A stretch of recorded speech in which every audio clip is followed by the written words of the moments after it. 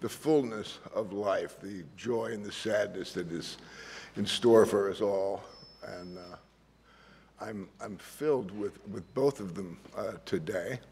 And as I was last night, learning of my dear friend's passing, Robin, and the wonderful, joyous feeling of giving birth.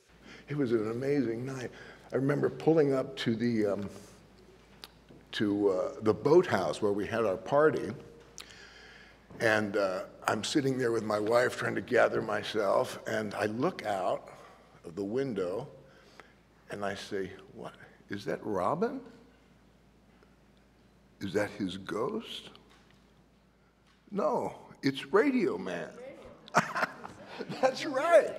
And it brought back all of these wonderful feelings of what an amazing time we had together here in New York shooting The Fisher King. And I got out of the car and I embraced Radio Man, looked at his face.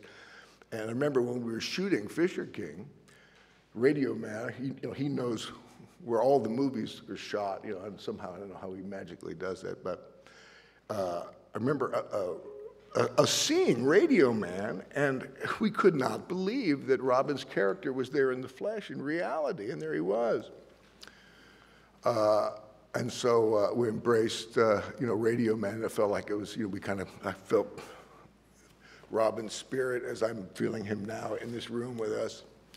And just before I came down, I'm looking out my window to Central Park, my favorite part about New York, and I'm remembering the last scene of me and Robin out there at 4 o'clock in the morning, naked, And Robin is just wild and free, and he says, "Let the wild pony dance," and he was just, and he's rubbing his butt on the grass like this, and he says, "You know why dogs do this? Because they can." Ah!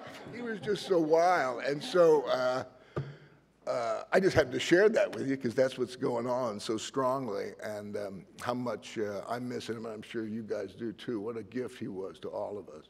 Her wonderful book, and Philip down there,